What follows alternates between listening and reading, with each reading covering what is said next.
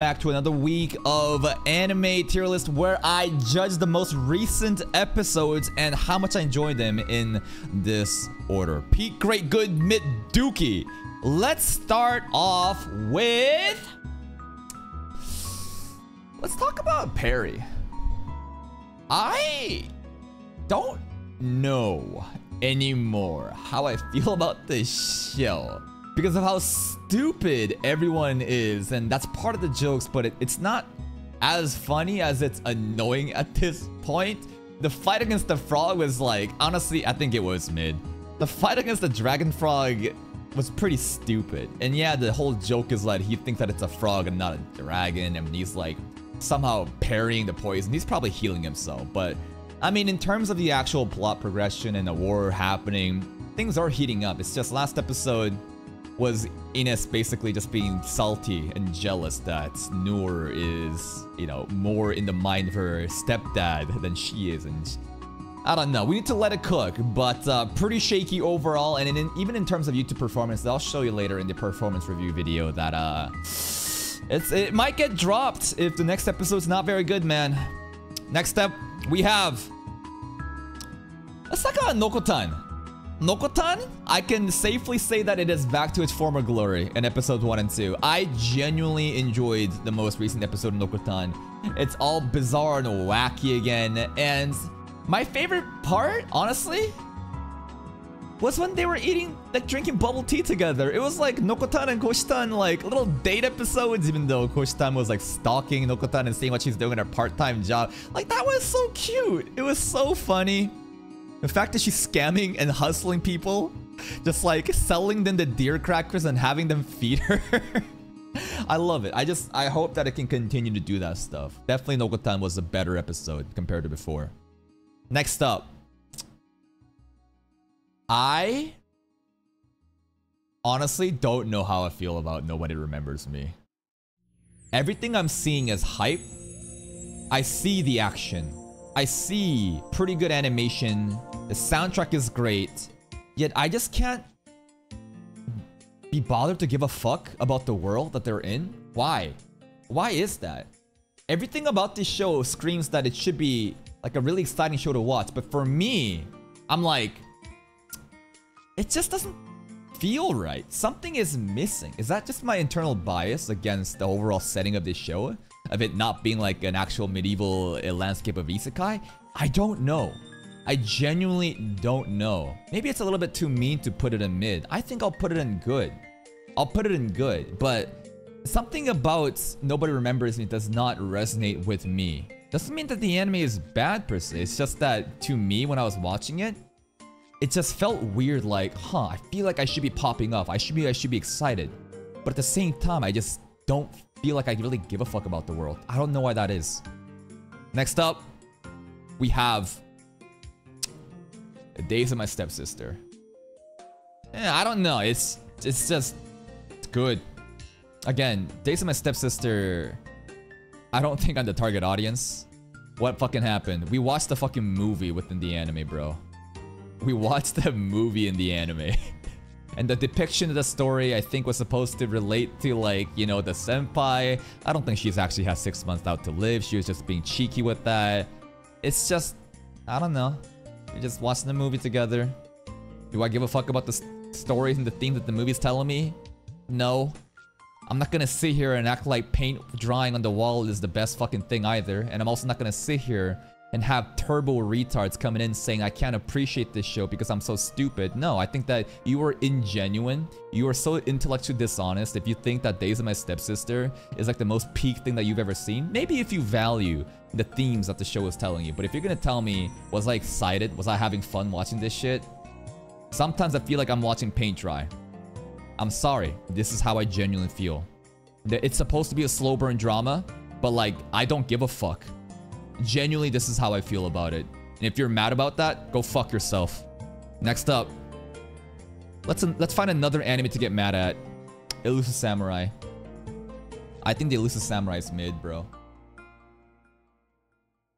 And I think the viewership also is pretty accurate in how mid it is. First 2 episodes got us good, man.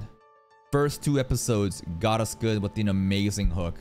But now it's just stalling. I don't give a fuck about this new character. I don't care. They're stalling way too much with the eyeball guy. Just fucking end it already. Like, what are you doing? He's still around?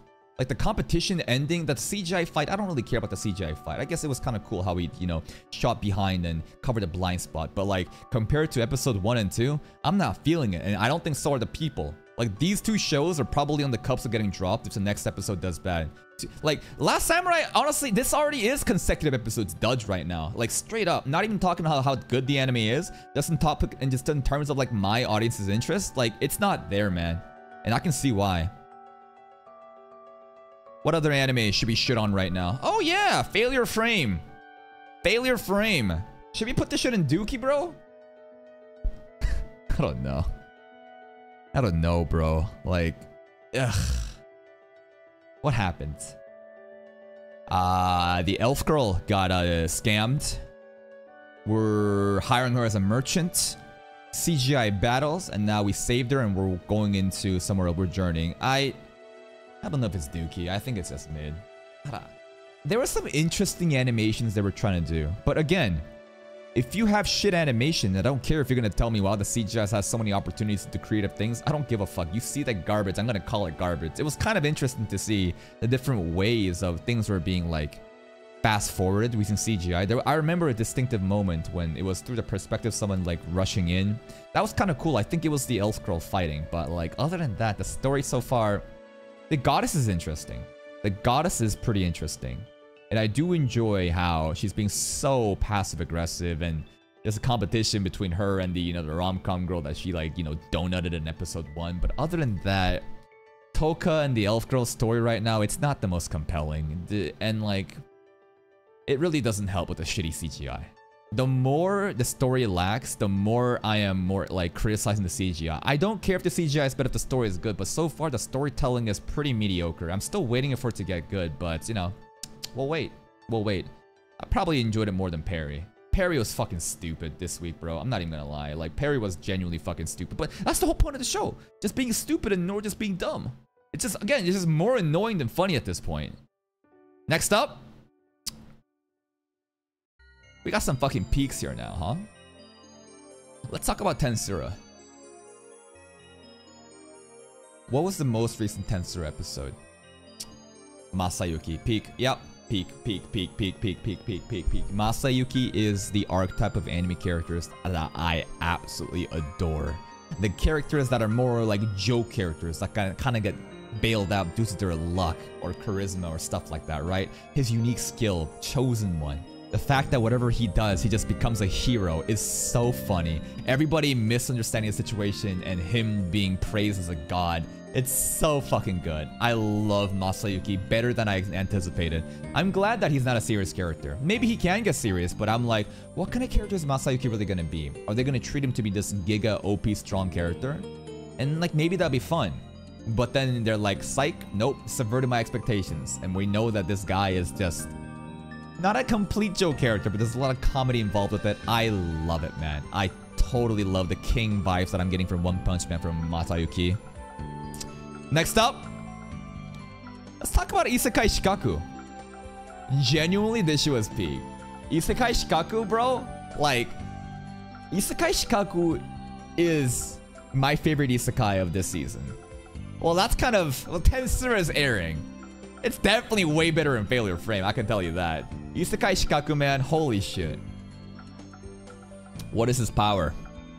Deporting immigrants. Oh my god, man.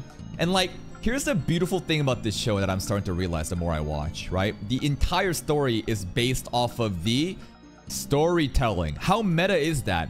He's an author, and he needs to get inspired to write the stories, and he can't get inspired until he meets up fucked up people. That's why whenever messed up things are happening, he gets more motivated. And, like, the betrayal of the Demon Lord's daughter when he met her in episode 3 or whatever before, bro, you can already tell the kind of, like, depressing shit that's been built up and how hyped he's gonna get. So it's like him going traveling, finding other fucked up scenarios and getting inspired. But at the same time, after he writes his story, he deports the shitty otherworlders, bro. It's so good. It's genuinely such a good format, man. And, like, he's so powerful without being powerful. 1 HP have an ass. I mean, he has important side characters. That's, you know, being the meat shields, but his actual isekai, you know, skill was shown. He just deports them ass, bro. It's an amazing isekai. Next up, we got Oshinoko. Oshinoko, most recent episode was the prelude to the hype. The prelude to the hype. We saw a bit of Akane being I'll kill, right? And yes, there's a lot of people. There's a lot of motherfuckers. And here's the funniest part. Here's the funniest part about indirect spoilers of people having this need to correct other people and thinking, no, this is what this specific moment was from Ruby's perspective. Did you talk to the mangaka? Did you talk to the mangaka and get an exact explanation? Do you really think that there is absolutely no incest theme from Ruby and it was purely just off the anger of how she felt a single pregnancy, single mom pregnancies would be a bad thing? Can you guys tell me of a passage in the manga where Ruby was actually condemning Ai for being a single mom? Can you guys tell me? No, straight up. I actually want to know. Is there a passage, is there an important frame in the anime where Ruby was genuinely upset and triggered in season 1 about Ai being a single mom and wishing that no one else is gonna be a single mom? If so, then I take it back. But I still feel like there is some incest themes revolving around it. But are you gonna tell me that like if there is no sync? Cause like the more I think back to episode like season 1, I can't remember when Ruby was genuinely upset and was like, I will never let single, you know, pregnancies happen again. Like, did that happen? Did that actually happen or what? There's 200 motherfuckers of you in here right now. Stop jacking off and fucking answer me in chat, you lazy retards.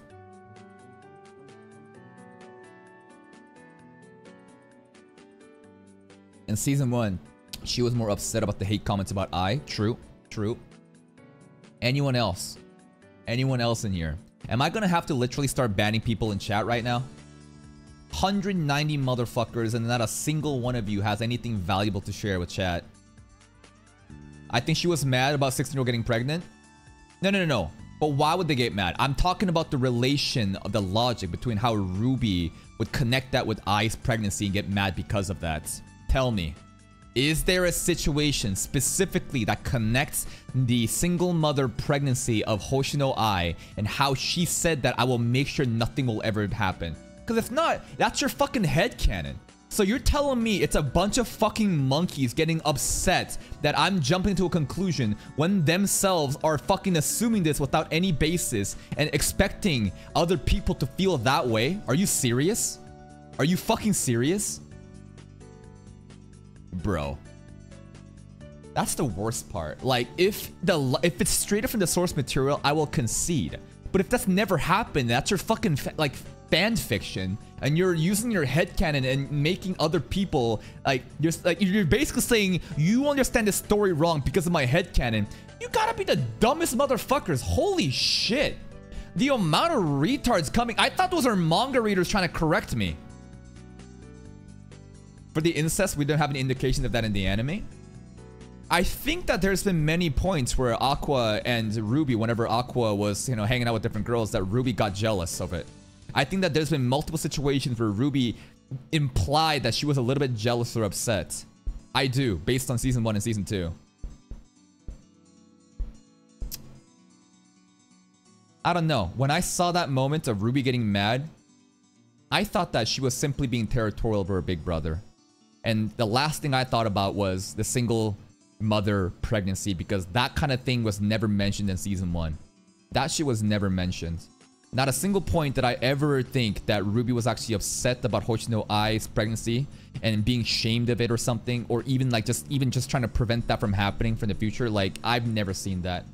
I've never seen that shit. It's just a bunch of fucking monkeys chirping about their fucking headcanon. Like, oh my god. Like, at the very least, you could come with me with actual source materials or an actual opinion from the mangaka saying this is the way that the story's supposed to be. But a bunch of retards coming in here expecting us to think their way because that's their headcanon is the most cringe shit possible, bro. The fact that they think that it's an actual fact rather than an opinion, that shit's so annoying. For that reason, I want to put this shit in Dookie, bro. Just because of the retard fan base. Yep. Just because of the stupid ass fan base, I want to put this shit in Dookie tier. But I can't because the episode was actually pretty good. I think it was peak. It was a very good episode. I really enjoyed Akane's murderous intent. Well, I think I'll put it in top of great. It was really good, but the pop-off is going to be next episode. Akane and cat fight, that was pretty funny. Akane showing her desire to kill, but I think that it's going to be a top of great. Too many, I don't like it when there's too many in peak. If everything is peak, then nothing is peak. We need to be more scrutinizing. I think I'm going to put it in top of great for now. Next up, what do we have? Let's look at Wistoria. Wistoria, I'll put it in top in great tier. Who would I like better, Akane or Kana? Both trash girls. I'm talking about the fucking mom, bro. Our manager girl. Kana, bro, you fucking battling with fucking losers, bro. The mom is where it's at.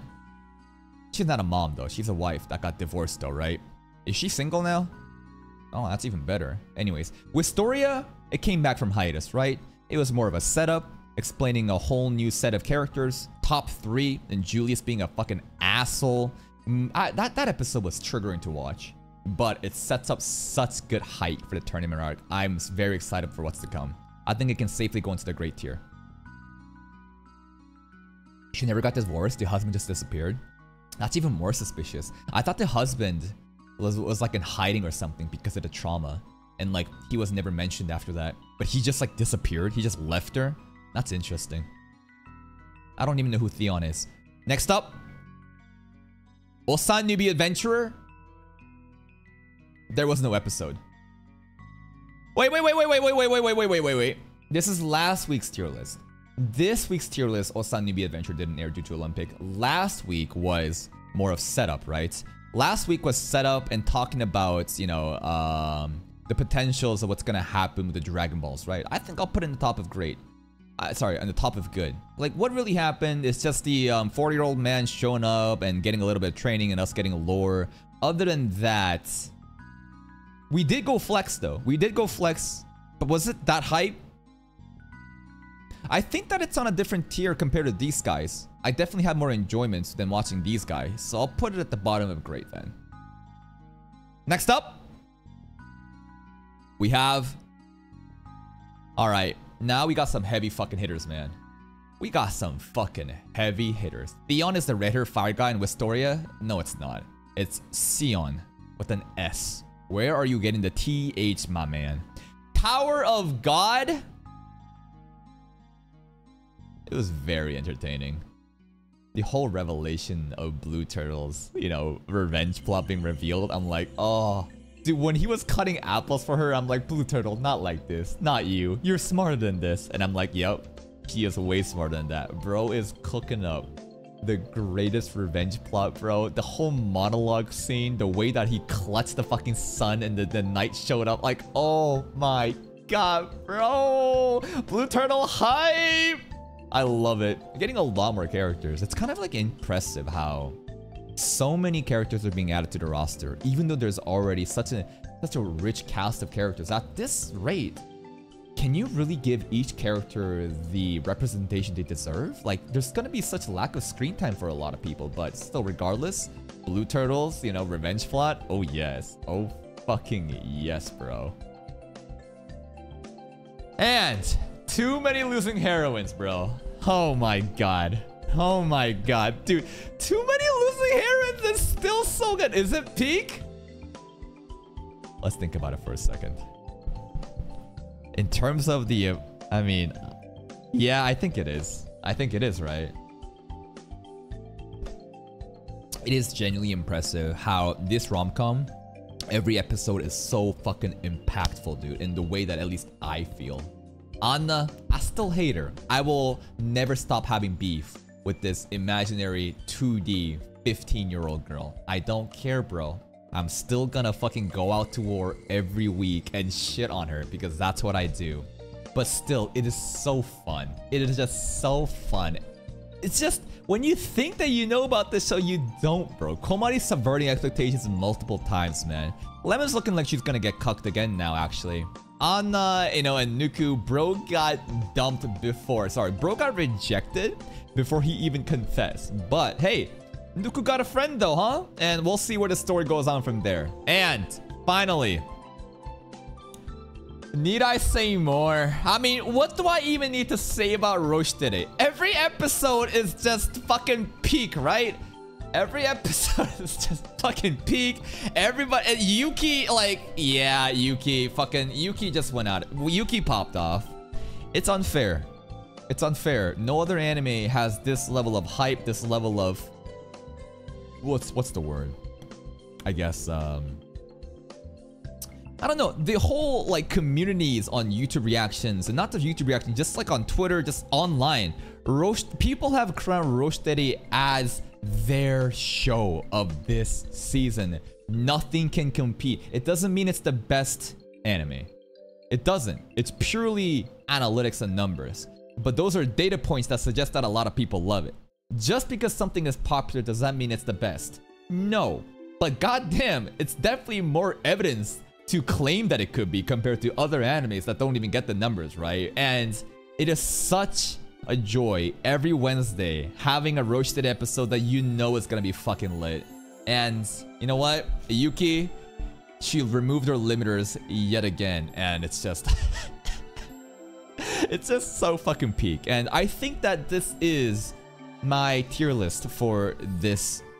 Sorry, the last week of episodes, man. I think that these are all very, very good. Maybe Nokotan should go down, but I want to show Nokotan some love, man. I want to show Nokotan some love. This is fine. This is fine, and I think that these animes were definitely cut across. I think that, like, these animes were definitely better than these. I don't know, man. And, like, these are ready to be dropped, bro. Like, all three of these, like, we'll see about Failure Frame, but that's pretty much it for this, or the last weeks of most recent episodes of how I feel about the episodes. And if you think that I have a bad take, if you're mad and you feel you're seething right now, just think about why you feel mad about a random stranger's opinion about an anime. It means that you think that I'm your daddy. Go away. I'm not coming home.